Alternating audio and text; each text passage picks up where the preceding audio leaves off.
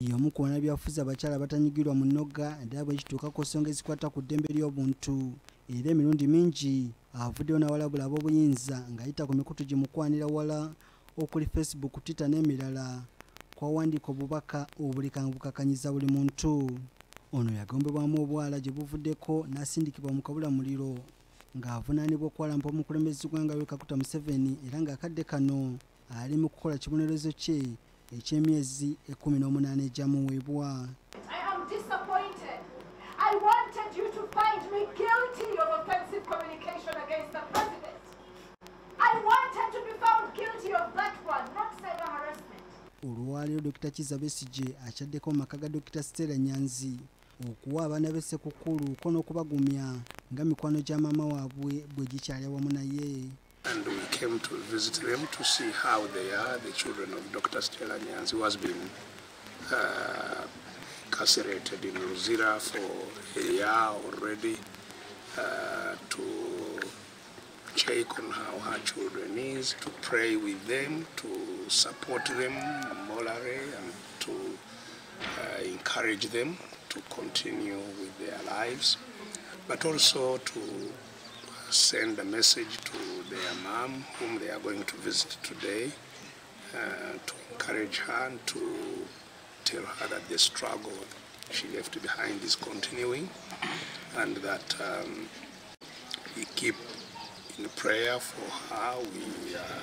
We keep struggling so that the suffering she is going through is not a suffering in vain, and we look forward to receiving her when her time to get out of jail is due, so that we can together continue struggling for a better Uganda. Besigye asinzidde wano n'avumirira okulaba bannabyabufuzi abakanya gavumenti gye bayisibwamu n'asaba abakulembeze okulabira ku Yesu Kristo agenda okuzaalibwa beekwe mu mitima. Olunaku lwa Christmas lumanyibwa ng'olunaku olugatta abantu mu famire, mu ggwanga, n'okulaba nti abo abali mu mbeera embi badduukirirwa, basabirwa, bayambibwa, nga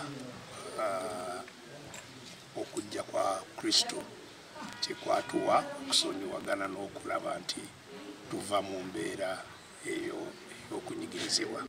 Ebyo nga biri bityo abasirikale ba poliisi mu bitundu by'e Najjeerakira nabo Ssekukulu bakugiyitamu bulungi oluvannyuma lw'omusumba w'ekkanisa ya Royal City Ministries okubayiwamu esseddume w'ente ng'akabonerako kubasiima olw'emirimu gye bakola mu kitundu kyabwe n'eggwanga okutwaliza wamu.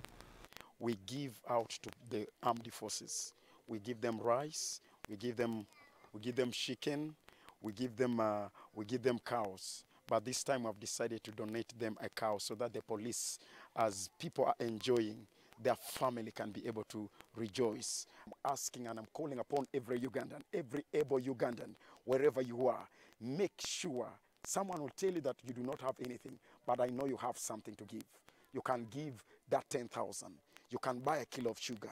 Make sure that you give something to your neighbor as a sign of God's love to the people. Tusiimye nnyo, mwebale nnyo aba Royal City Church, era tubasuubiza tugenda kulaganira wamu olw'obulungi bw'ensi ne church yaffe.